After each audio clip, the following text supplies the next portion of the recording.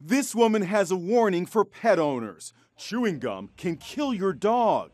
Christy Figlio noticed something was wrong with her 3-year-old husky mix named Canon when he suddenly stopped eating. He seemed to get more and more lethargic, almost like he was drunk. She and her husband took him to the vet where they gave him antibiotics for what they thought was a liver infection. He got to the point where he collapsed to the ground and he started shaking, almost convulsing. The vets basically had him on life support. Canon kept getting worse, so Christy made the heartbreaking decision to put him down. So what made Canon so sick? Our primary vet called us, the hospital called us, and they're pretty positive that it is the xylitol poisoning. So what is xylitol? It's a type of artificial sweetener primarily found in sugar-free gum.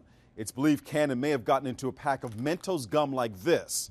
Even a small amount can be toxic for dogs.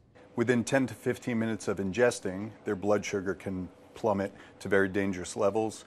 They may stagger, they can even have seizures. In higher dosing, it can actually cause acute liver failure. Veterinarian Brett Levitsky says families should be extra careful as Halloween approaches. Dogs are very curious. They tend to like the same things that we do. If they see us eating it, they're going to want to try it themselves. They love the taste of things like chocolate and gum, and so I would keep those items up in cabinets, locked, in a way where they absolutely cannot get them. For Christy, she just hopes her story will teach other pet owners that gum and dogs don't mix. We really wanted everybody to know so that they wouldn't have to go through this because it was horrible.